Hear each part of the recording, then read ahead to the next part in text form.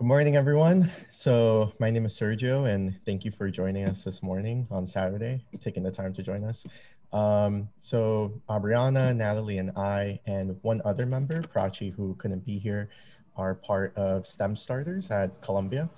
And we sort of just initialized, this is our second STEMinar series, where Natalie, she's a graduate student in a lab that focuses on trying to understand sort of our sense of smell, will guide us through what is the biology of sense. And hopefully we can all learn a little bit more about it. So definitely there will be time at the end of the talk to ask questions to Natalie or any of us about anything that you want, that you want to ask, feel free. But if you have questions throughout, do put them in the chat. So, I'll read them and I can interrupt Natalie if you want and read off your question to her. So do put your question in the chat, and yeah, Natalie, whenever you're ready. Thank you. Yeah, so as Sergio just introduced, I'm Natalie, everyone. I'm a third year in graduate school here. And so what I focus on is studying the biology of scents. And as Sergio said, feel free to put questions in the chat. There's a few times that I'll ask a question to you guys. When I say that, feel free to unmute yourself and shout out an answer or put it in the chat. I'll try and get someone to reply to me if I can. So, okay. So before I get into anything, I want to talk a little bit about hedgehogs. So hedgehogs have very poor eyesight, unfortunately. They can see colors, not as well as we can, and they really just see shapes for the most part. So they can see other hedgehogs, but when it comes to finding food on the ground, that's really hard for them. And lucky for them, though, they have an extremely good sense of smell. And they can actually smell food that's buried below the dirt up to 1 inch, and sometimes they can smell further than that. And so they really rely on their sense of smell to find food and to make up for their lack of being able to see very well. And hedgehogs are not the only animals that rely on their sense of smell. So moths actually use their smell to detect other moths to mate with, and they can actually detect single chemicals that are put off by other moths from up to a mile away in the air. And when they pick up on that single chemical from the air, they adjust their flight course from there. Now, the albatross bird I found interesting. It actually can smell schools of fish under the sea as it's flying in the air. So it will actually adjust where it flies based off of where it picks up scents of schools of fish underwater. Now we have one of my favorite examples, moles. They actually cannot see at all, and they have very poor hearing. So they really have no major sense to help them find food and avoid becoming food except for their sense of smell. And similar to hedgehogs, they can find food in seconds without seeing a single thing around them. Oops. And then finally, there's us. So we don't necessarily use smell to survive, but we need to be able to smell to taste food well. We also use our sense of smell to smell dangerous chemicals. For example, a lot of cleaning chemicals that are not good for us, we pick up very pungent odors from them. We use our sense of smell to smell smoke and know how to get out of a room. And our sense of smell has also funded a $1 billion perfume industry, simply based off of how we want things to smell. And so I hope I'm convincing you now that a sense of smell is very important. So smell, or olfaction, as it's called in our field, is really a complex issue that's been studied for decades. And a lot of people, including our lab, have put in a lot of time to try and understand the underlying biology of it. But before we go into the biology, I think it's important to go into the anatomy of our nose and what's going on when we smell something. So can you guys see my cursor, by the way? Yes? So when we smell an odor in the environment, as you all know, we pick it up through our nose and it goes into our nasal cavity at that point. So once in the nasal cavity, that odor is detected by a layer of cells called the olfactory epithelium, which I'm going to go into on the next slide. But once that olfactory epithelium picks up a signal and finds that we've picked up a scent, it sends this signal to the olfactory bulb, which is a structure in our brain. Now, the olfactory bulb helps process this signal, and then it sends it to our limbic system to be further processed. So once this smell is detected and sent to our brain does all the energy of figuring out what it is, what it means, and maybe associating memories to it and telling us what to do from there. And now, as I mentioned, though, the olfactory epithelium is really what we're going to be focusing on today. So this epithelium is a layer of many, many neurons crowded together, which is what you're seeing here. Now, these neurons bind physically to chemical odorants from the outside environment. And when they bind to that odorant, because they're a neuron, they can transmit a signal all the way along until they send it to the olfactory bulb, where, as I said, it gets processed. And and so, as I said, they bind to chemical odorants from the external environment. But the neurons themselves are cells. They actually cannot bind to a chemical odorant on their own. They need the help of a protein called an olfactory receptor. And before I go into olfactory receptors, though, I want to just review what a protein is. So proteins are biomolecules that are relatively large that exist in our body, and they help us survive, essentially. They have a wide range of functions. But can people maybe yell out some examples of proteins that they can think of? Anyone, just feel free to unmute yourself. Insulin. Anyone else? Keratin. That's one.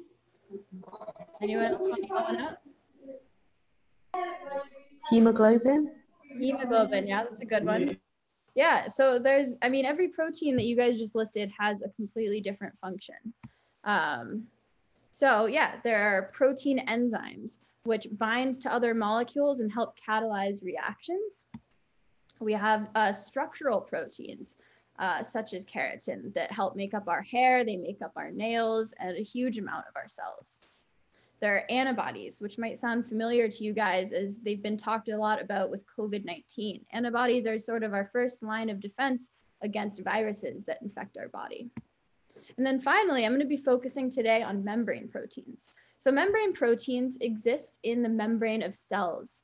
And in our case, olfactory receptors look a lot like this. So they reside in the membrane of olfactory sensory neurons, and they're actually exposed to the external environment. And that's what allows them to bind to chemicals.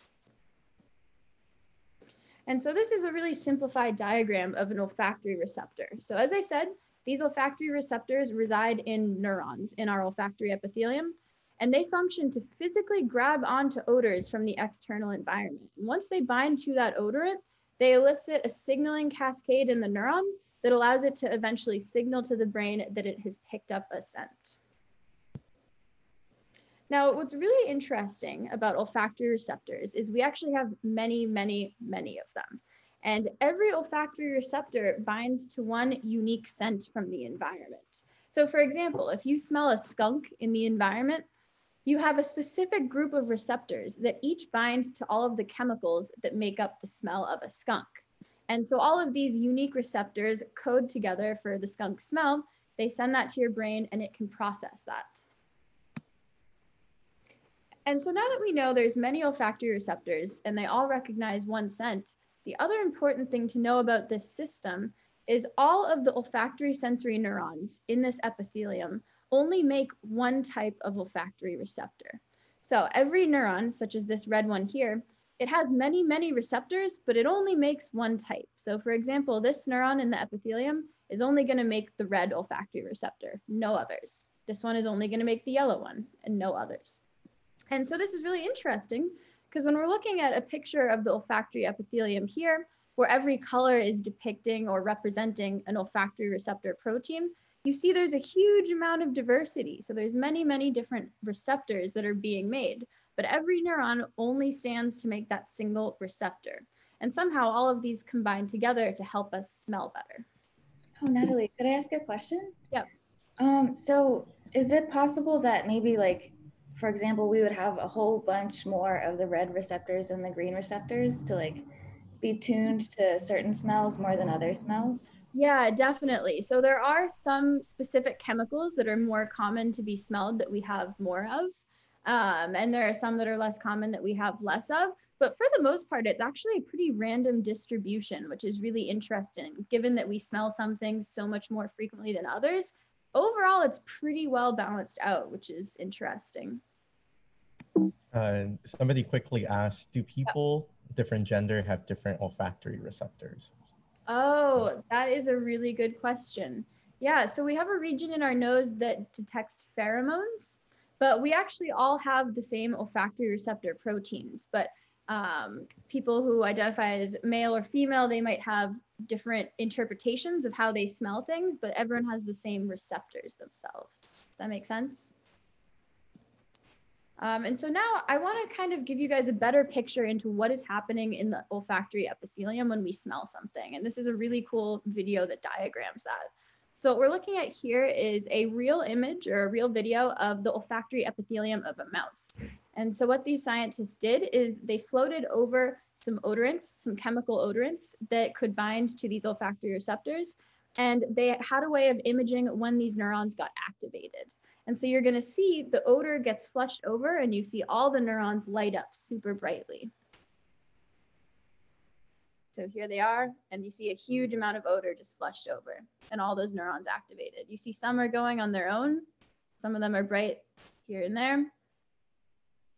And then as this huge amount of odor is passed over, they all light up. So this is constantly happening in our nose. We have a cascade of many different neurons binding to things, sending the signal to our brain.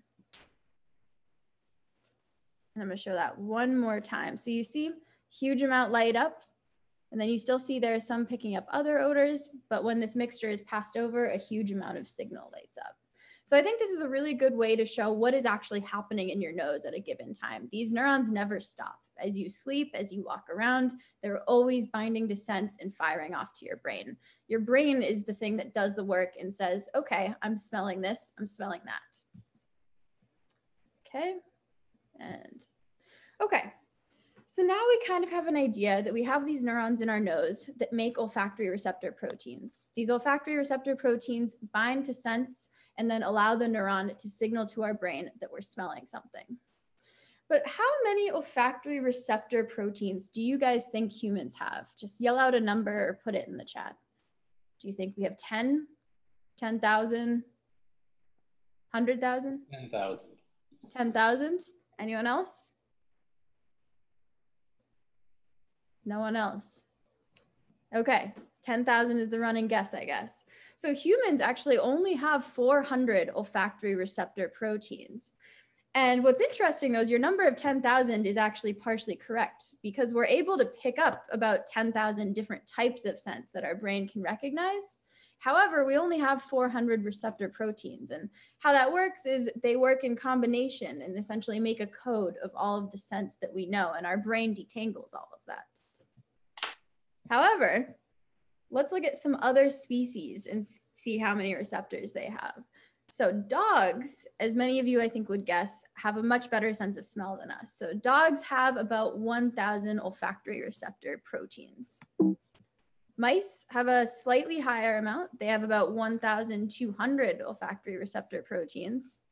And my favorite example is African elephants, which have the highest amount of olfactory receptor proteins that we know about. So African elephants have 2,000 different olfactory receptor proteins, which adds up to a huge amount of different scents that they can pick up. Does anyone have any questions up until now? You're all right? I have a dumb question about elephants. No. What's up? Where does their nasal cavity begin? Is like their trunk included in that? You know, in most species, the olfactory epithelium is sort of restricted to a small-ish area for the size of their head. So for example, like mice have it here. We have it sort of right at the top of our nasal cavity. Elephants, I have a hard time imagining that it would be in their trunk because that would be a huge amount of tissue to expand all the way down. But I could be wrong. I actually would need to look into that. But if I had to guess, I would guess it mirrors anatomy of a lot of other animals, and maybe it's sort of in the nasal cavity entrance, you know, around here. Cool, thanks. Okay. So now we're going to get into sort of the crux of what I study and what a lot of other scientists in my lab study themselves. So every olfactory sensory neuron only expresses one type of olfactory receptor protein. So this means that this neuron, for example, needs to express the red receptor protein, but make sure that all of these other receptors do not get expressed in its cell. So it needs to make one protein and prevent expression of about 399 other proteins. But this leaves us with the question of how does that happen? Because every single neuron and every single cell in our body actually has the exact same genetic makeup. So every cell in our body has the same chromosomes and the same DNA. So how do these all make a different protein then? And to answer that question, we have to look at gene regulation as an answer. Oops. Yeah, and so I just gave away my big question here. But if every neuron has identical DNA in its nucleus, how do all these olfactory sensory neurons make different olfactory receptor proteins? And to go into that, we need to remember how we actually get a protein from DNA. So this might be a review to some of you, but just bear with me here. So I'm going to go through the central dogma, which is really the process of how we go from DNA to proteins. So in our nucleus, we have double-stranded DNA, which is really the coding material for everything in our cells. Now, DNA gets transcribed into messenger RNA, which is sort of a more specific recipe for how to make a protein. mRNA can be transported to where it needs to be moved to. And then from there, mRNA gets translated into a polypeptide, and a polypeptide folds into a protein. And so our question here now is, if we know that we have one olfactory receptor being made and hundreds of them have to make sure that they are not being made, at what level in the central dogma do you guys think these cells stop olfactory receptors from being made? So if this blue receptor is being made, do you think all of these gray ones are getting transcribed? Do you think they're getting translated? What do you think is going on in the nucleus? Does someone want to yell out an answer? Do we think it's transcription is stopped? Translation?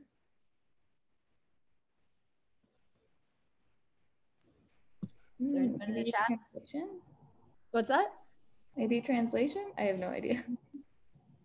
So this actually brings up the interesting question here. So Aubriana just guessed it's translation, which a lot of people would also guess because we're not making the protein, right? But it actually turns out that olfactory sensory neurons prevent all of these other receptors from being made by preventing them from ever getting transcribed. So if this blue olfactory receptor is being made in a cell, all of these other ones never get transcribed, so that they never get turned into RNA and they never get turned into protein. So I think we missed one question in the chat. Yeah, I was right. Oh yeah, go ahead. Oh, no. I was just didn't want to interrupt Natalie earlier. But yeah, Kaylin had a question. Does a receptor only allow one specific type of chemical, almost like a lock and key, or is it more induce fit? Yeah, that's a really, really good question. So the simplified, and this is always how I feel like us scientists answer questions. There's a simple answer and a complicated one, right? But the simple answer is that every receptor only binds to one type of odorant. But the truth is that people are finding in recent years that an olfactory receptor actually binds to a small group of chemicals that are similar. So this gets a lot into chemistry, but say alcohols, for example. There are different types of alcohols, but they have similar functional groups. And it turns out that a lot of receptors are a little loose in they'll bind to similar molecules.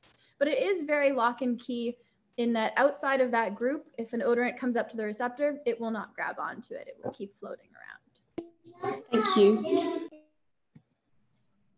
Yeah, and so as I just said, we find out that as one receptor is getting transcribed and translated, the cell prevents all of these other ones from ever getting transcribed. And it does so through something called heterochromatic gene silencing. So that's a really large, complicated sounding phrase, but we're going to walk through it. So it turns out that all of these olfactory receptor genes in the nucleus that stay silenced by being compacted in heterochromatin. So what we're looking at here is DNA in gray that's being organized in the nucleus on proteins called histones, shown in blue. And you see in heterochromatin that the DNA is extremely tightly packed together. And it's so tightly packed that proteins, which would help transcribe it, shown here, cannot actually fit in there to interact with it and transcribe it. And so the way I actually like to think about this is, imagine if someone wrote a note to you on a piece of paper. And if I asked you to read that note, you would have no problem doing so. But if I crumpled up that note into an tiny ball of paper and I handed it to you, you would have no way of reading it, right? It's too compacted. And so it's similar, actually. All of these genes get crumpled together so tightly that they can never get transcribed. However, that one olfactory receptor gene that does get transcribed is euchromatic. And what that means is that active gene lies in DNA that is loosely packed. So you see here on the bottom that in this situation, the genes in euchromatin can interact with various proteins and they can get transcribed. So what we've learned from this system is that the hundreds of olfactory receptor genes that are not being made in a cell are silenced through heterochromatin. However, that single olfactory receptor gene that does get transcribed is in a euchromatic area where it can interact with RNA polymerase. And so this is a really cool piece of data that was collected a while back that really showed us how this is occurring. So as I said, these hundreds of genes not getting made are heterochromatic. And what we're looking at here is an extremely highly magnified image of an olfactory sensory neuron. And in particular, we're looking at the nucleus of this cell. So the white border outlines the nucleus of the neuron. And the blue is staining for all of the DNA in the nucleus. Every single piece of DNA, it's blue. And we see here that the very bright dark circle here is heterochromatic, right? Because it's very dense. That means there's a lot of densely packed DNA that's in heterochromatin. And we see the euchromatin is sort of surrounding it with this kind of blue area, but it's clearly not as dense. And now when we stain for every olfactory receptor gene in red, we see that they all compact together extremely tightly, as you see here in these arrows. And so this was the really early piece of data that our lab collected where we realized that these genes are being compacted together into heterochromatin, which prevents their transcription. And so now that we know what's happening to the genes that are not getting made, we need to think about what happens to that single active olfactory receptor gene, right? So all of the inactive genes are silent and they're in heterochromatin, shown in red. However, that single active olfactory receptor that gets expressed in the neuron actually escapes this heterochromatin. So think of it being physically pulled out of that tightly compacted DNA. And then once it's in a euchromatic region, it's free to interact with various proteins, various transcription factors, and various DNA elements to help transcribe it and eventually translate it. And so the focus of what I study in my research is to understand what happens to this active olfactory receptor gene when it's out of heterochromatin. So I want to understand the many proteins that this gene interacts with that help it stay in euchromatic territories and prevent it from being silenced again. And I also want to understand how they all come together to transcribe that gene. So what I do is I use extremely high resolution microscopes to visualize all of the many combinations that could be occurring here to try and understand how this gene gets transcribed and eventually translated. And so in conclusion, I want to take a bigger step back and go into why is this important? We really quickly went from talking about the anatomy of a nose to how a gene gets turned on and off. Why does this matter? Well, there's a few reasons. The first is that these concepts apply to many systems, and this is something that you're going to find in many legs of science. We study our system so that we can understand it, but also so that we can apply it to other systems. So for example, this research, we study gene regulation and protein interactions and neurobiology. Now, all of these relate to the olfactory system, but they apply to many others that can hopefully be helpful in the future in other cell types. And then secondly, maybe a little more basic, is simply that olfaction is one of our major senses and we do not fully understand it yet.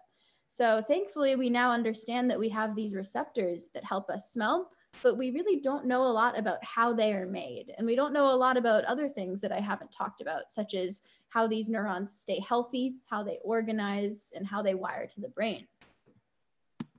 And then finally, I want to conclude with talking about something that is a little more relevant to what you guys may be hearing about in the news. So I'm sure a lot of you have heard or read about the fact that a lot of people with COVID-19 lose their sense of smell. So the loss of smell is actually called anosmia, and hyposmia is a decrease in smell, but not a full loss. And so our lab and other labs are trying to do a lot of research to understand why this happens. Why do patients with COVID-19 not almost always, but very frequently lose their sense of smell? And what we've actually learned is that these olfactory receptor proteins that I've been telling you about are not getting made in patients with COVID-19. So they don't have the basic protein that they need to bind to chemical odorants. Now, why that is, we really don't know, actually. We're still doing research to figure that out. It could be something in the neuron that is causing them to die. They could never be transcribed. We really don't know that yet. And so we're trying to figure that out to better understand why so many COVID patients lose their sense of smell and why some of them don't get it back, actually. I have a quick question. Yeah. So are all the olfactory sensory neurons still there and alive? Are they just missing the receptor? Yeah, so patients with COVID-19 still have olfactory sensory neurons. Some of them don't look as healthy, but the problem is it's hard to physically image these because it comes from sick patients, right? But they do have their neurons, and for the most part, they seem to have the necessary, machinery that all neurons would. The critical difference is that they don't have olfactory receptors. Thanks. But what would mean that some patients still retain the ability to smell? Sorry, can you repeat that one more time? But is there any reason why some patients still remain the ability to smell, or no? Yeah, that's a good question, and we don't know yet. So we're trying to figure out what is the upstream reason that is causing these to die, right? Because once we know why olfactory receptors are not being made, maybe we can figure that out, why some patients have them and some patients do not, why we have this, heterogeneous sample that we're looking at. So it's a good question, and I would love to know the answer, but we're still trying to figure that out. And so with that, I'll take more questions, if anyone has any. I have another question. Mm-hmm. So if COVID-19 causes anosmia through just not allowing the receptors to be made, what about in cases of other diseases that do show anosmia also, like Parkinson's? Do the Parkinson's disease patients also have their neurons but are just missing the receptor, or do they lose their neurons altogether? Yeah, so I don't know as well about that, but I do know there's a few reasons. Parkinson's in particular, I think I remember that they do not have receptors, but I could be wrong. I'd need to look into that. But other things like the common cold and other reasons, sometimes it's simply that there's mucus blocking the receptors too thickly, right? The most common reason for losing smell is mucus or some sort of blockage that prevents them from binding to odorants. Or it's then most likely a receptor is not there. Often people do have these neurons. It's just that something goes wrong in the neuron itself, because these neurons are present from, being a baby to an adult. They really don't change throughout life. So physical damage to them is a lot less common for why anosmia happens. But Parkinson's, I can't remember off the top of my head. And some people are actually trying to work on like diagnostics for things like Parkinson's to use smell, and similarly with COVID. That I don't know as much about, but there's sort of a lot of people that want to try and use it as a diagnostic because it's so common. Any more questions? Can I ask a question? Mm-hmm. So, sorry, my camera somehow. Thank you for the talk. It's really informative, because I'm not a science student, so I've always been quite interested in science. Mm-hmm. So we're now I'm actually from the architecture department, and we're actually doing a scent and gender research that might build a project eventually spatially. That's why I asked the question before. Mm-hmm. I'm just wondering, say, if we wanted to tackle people who's like non-binary in gender, and to create space for like these non-classified people. And just wondering, say, if people take hormone pills and stuff, will that affect their olfactory receptors and stuff? Yeah, that's a good question. And correct me if I'm wrong. So you're asking if people that are on hormone pills and other supplements, if that can affect their ability to smell. That I know of, I do not think so. But I also am a little unfamiliar with that field. But you do bring up something that's really interesting. And that's sort of what is happening in the brain. So what I was just talking about was all about the biology that's happening in the nose. But from there, there's a signal that's sent to the brain, and the brain somehow decodes what you are smelling from a complex code of signals. And then it somehow associates a memory, or it associates an action for you to take. And I think your question about how different genders smell and interpret scents, and not even genders for that matter, but just many different people and demographics, how that plays a role. And that gets into some really complex questions about brain and thought and memories that I don't quite know about. But you pose an interesting question. Do you think, like, say, if some like sort of centers like stronger or less intense in like a room, it will make difference for people's like brain, like how you receive it and stuff? Yes, so definitely. So we have many neurons in our olfactory epithelium, which means that there are many neurons, you know, say there's, let's think of it in colors, a red neuron that picks up one type of scent. We still have many red neurons scattered across our epithelium. And so when we smell something strong, it actually works in sort of this cumulative function. Many receptors pick up on that odor, and our brain gets many more signals, and our brain interprets that as a stronger scent. Versus if something is a very weak scent, not many receptors are activated, and our brain takes less signal from the neurons as a weaker scent is what it interprets. Okay. So will that give you like, say, like an alert scent in some way, like to create like responses? Yeah, so think of it like when a neuron binds to an odor, it's going to fire off a signal, right? And so if there's something weakly floating around, a very weak scent, your neuron's picking it up a little bit, right? But say, similar to that mouse video that I showed you, if you float a really strong scent into the room, it's going like this, and there's many of them. And so your brain is taking those many, many signals, and it's saying, okay, I'm getting a lot of input. This means this is a strong signal. I have a question. Yeah. So do olfactory neurons repair? And if not, the transport proteins, the membrane proteins of the olfactory neuron, do they kind of repair themselves, or do they degenerate over time or anything? That's a really good question. So I'm going to scroll back to give you guys a bit of a visual. Scroll back very far. So there we go. Okay. So yes, the question is that these neurons, if the neuron dies, it itself does not regenerate, but there are layers of stem cells actually shown here that are not in color. And these stem cells differentiate into neurons. So as these neurons die and they sort of get pushed out, these stem cells rise up to the more top layer, and they sort of replenish these neurons. So throughout our life, our neurons die and they continually get replenished.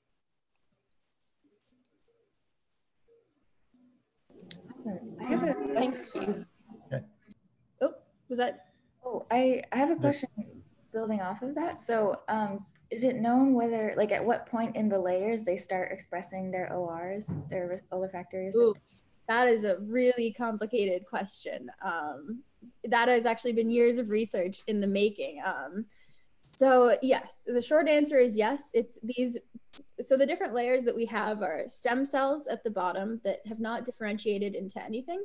And then we have immature olfactory sensory neurons, but they're still neurons, they've differentiated. And then here is where we have our fully mature neuron. So the fully mature neurons express one OR, they continue to express it until they die. The immature neurons, it actually turns out that they express a few receptors until they kind of pick that one to steadily express.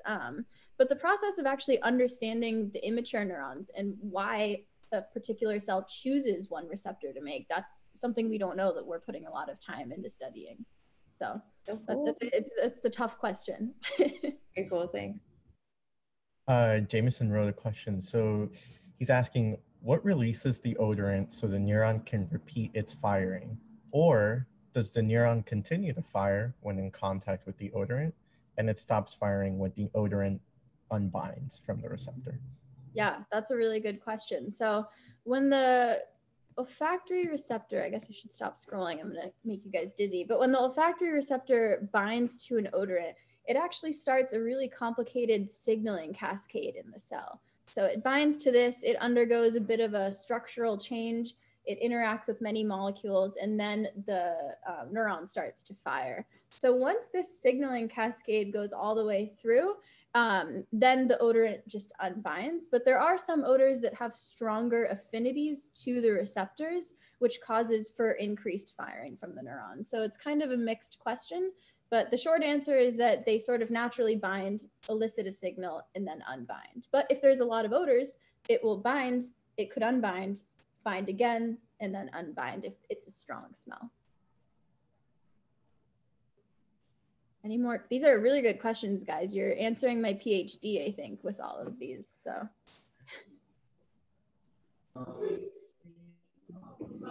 Anyone else?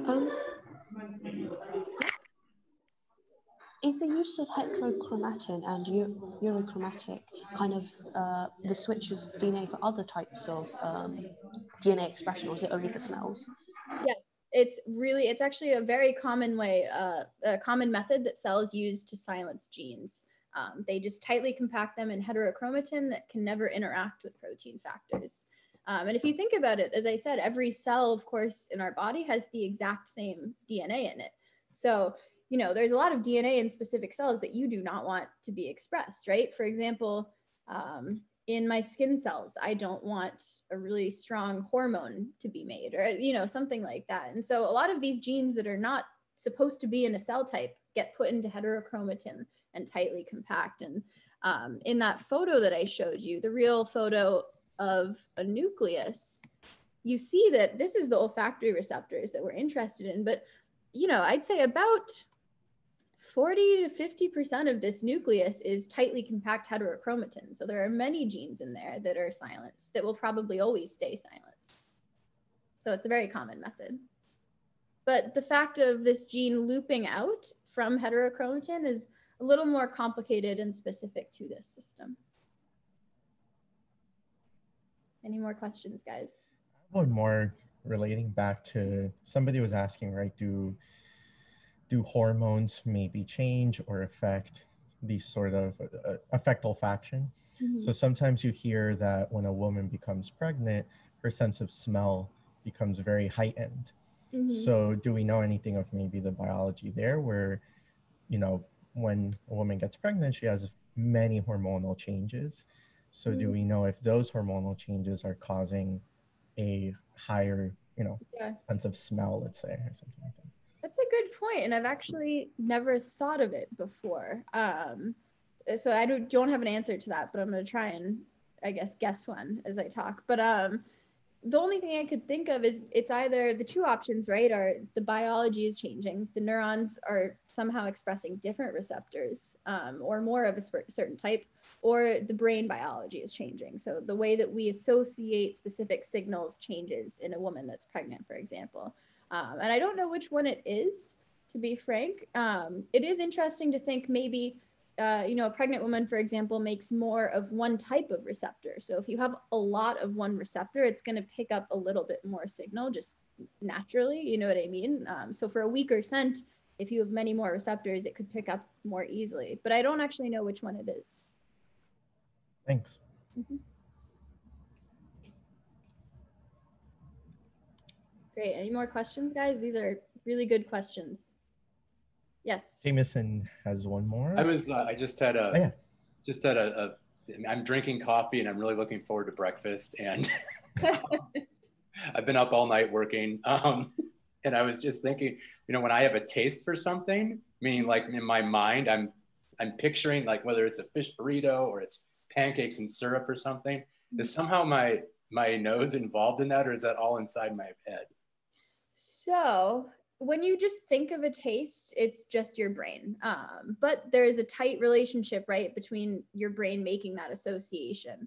However, just physically being able to taste is highly reliant on your ability to smell. So it's a two-part answer, but just thinking of it, that's all in the brain. Yeah. The brain really does a remarkable amount of just processing and detangling, and you know, we could talk about the association of memories to smell and taste for hours, you know. Right. So my nose isn't actually firing when my brain starts thinking of maple syrup. It is not until there's a physical cup of maple syrup there for your nose to pick up a scent. Okay. Yeah. Sorry, on the line of pheromone that was mentioned just now, yeah. I'm wondering, because when I was doing my research, there was this thing called pheromonic spray coming out. There's kind of perfume-wise things. Do they actually like affect the way people smell? So just to check I'm understanding, are you asking, do pheromones affect how we smell, or am I missing a part of that? Yeah, I think that's a question, because came across like there's spray that's said like pheromonic perfume that will change your pheromonic level basically.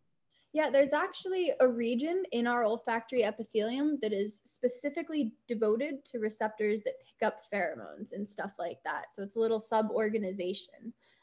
So there are sort of specific receptors and regions for pheromones, definitely. And they do like kind of like send different signals for like immersion and like say sexual attraction and stuff.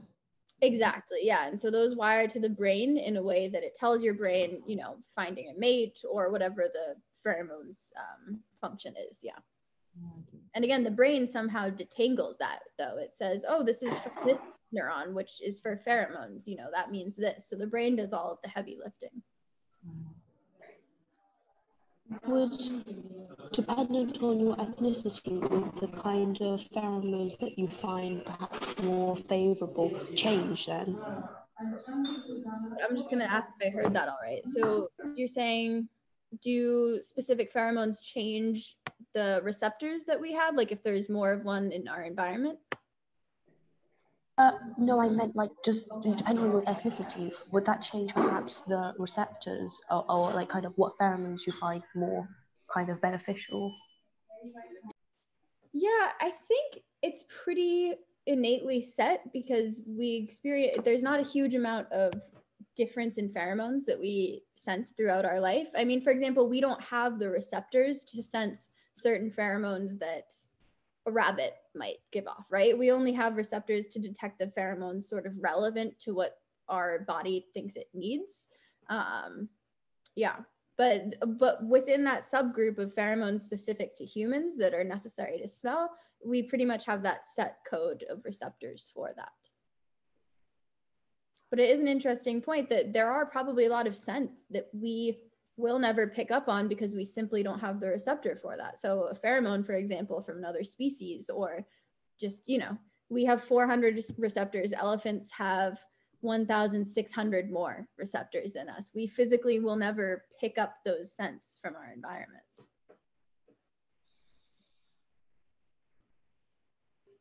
Any more questions? So does that mean the elephant can smell two different species of grass, for instance? I mean, what is it gain? What from? Are those? Yeah, I'd have to look. What are the extra dimensions that the elephant is experiencing? Yeah, I would have to look into that. It's interesting to think is it more types of grass? I don't know. Something like that they eat that is helpful for them to know. So for us, maybe it's not useful to be able to smell the difference between 3 trees. But right. If one of those trees is poisonous to an elephant, maybe it's really important to be able to smell them apart. So that's what I would imagine is that huge amount of difference. And it could explain why animals in general have a lot, or not animals in general, but why a lot of these sort of animals that hunt in the wild have a lot more smells. They need to be able to discern different things that to us are just grass or just trees or, something like that. Right.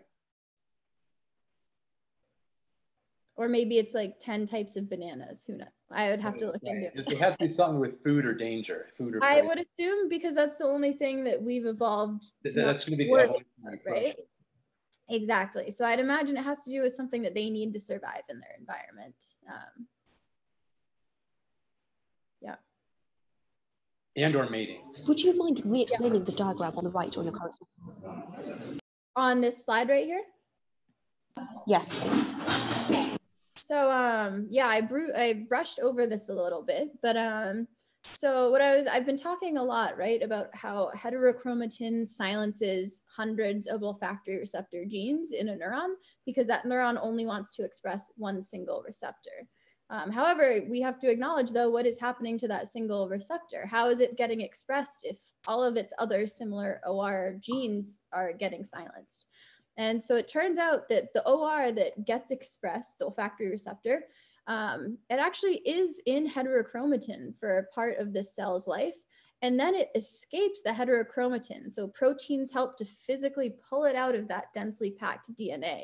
And once it's pulled out of that densely packed DNA, it's exposed to the nucleus and to the factors that can transcribe it. So what we're looking at is this gene of interest physically looping out with DNA around it.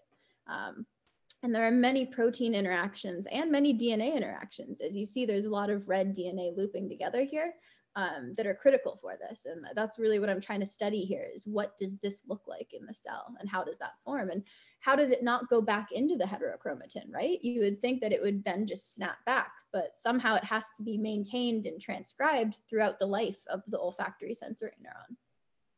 Does that clarify a bit? Yes, thank you. That's so cool. It makes me wonder for something like COVID-19, whether it's disrupting this little like this perfect balance of proteins, like sort of freeing the OR because they've been sequestered somewhere else to help make the virus, you know? Yeah, so there are people in our lab, actually, there's someone who's logged on to this from my lab who studies this a lot, of trying to see how this little interaction hub changes in people with COVID-19 and trying to use very complicated techniques to visualize how that changes.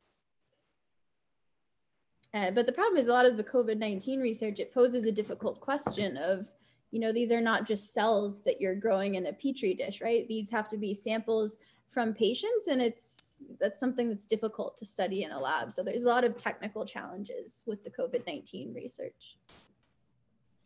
So Tafia has a good question. She's asked, does the number of receptors determine or affect the smelling radius? Like some animals can smell scent from very far away, for example. Yeah, so for us, I'm not sure if it's as important, but actually something that I had a slide on that I ended up taking out was moles. I'm smiling as I'm talking about moles that cannot see or hear anything. They're walking around the world blind, and they actually have, you know, two what we would think of as nostrils, and based off of where they smell a scent, so right or left, they adjust where to walk. So they actually use sort of the directionality of where the scents come from in their nose. So just what you asked. So that is found in several animals. Wow, it's amazing that they can get stereo perception from such a small. I think that was a recent finding, actually. I was just reading about that last night. It's really interesting. There's some experiments where they'll put a mole in a, experiment, and they'll have a 360-degree radius around it, put a piece of food there, and you'll see the nose kind of twitch, and then they'll do an immediate turn to the right location. It's really interesting. Yeah. Any more questions, guys? I mean, seriously, you're, I think, asking all the questions. I had one, but it evaporated. It evaporated, all right. Oh, I was going to ask you, what was your imaging technique? What are you going to actually do? So for studying these interactions? Yeah, so there's a few of them. Our lab does a lot of very high resolution imaging. So we fluorescently label DNA and the proteins, and we look at a very high magnification. I'm also trying to do structural biology, which is essentially a way to use extremely powerful microscopes to image what proteins look like. And so I'm trying to actually image what these complexes look like together at high resolution. But we use a range in the field. It's mostly high resolution microscopy because that's sort of the resolution that we require. So is it optical? Is it near field optical? Is it like atomic force microscopy? So it's a mixture. So I'm using a lot of like atomic microscopy, but some people just use near field for the less resolution. So it really depends. Yeah. Okay, but it is atom and molecule size type. Yeah, so that's what I am doing. It's not normal microscopy, and it's not electron microscopy.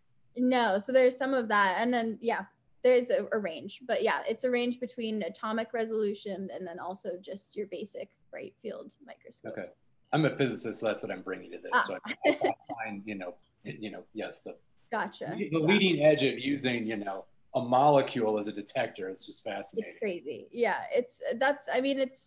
These are really, really small structures, and everyone in our lab is trying to study from the very magnified level of what do these proteins look like all the way to where is this neuron wiring. So we're really trying to hit every level of resolution to understand this. Right. That's great that you can get use different techniques to get the different decades of and as they get combined information. Exactly. That's how we can really understand this. Yeah, that's cool. I love it. Great, guys. Any more questions? I'm really impressed. You guys are cracking my thesis and many other theses in our lab. Great. Okay. Well, thank you guys. Thank you. Thank you so much. Thank you. Thank you.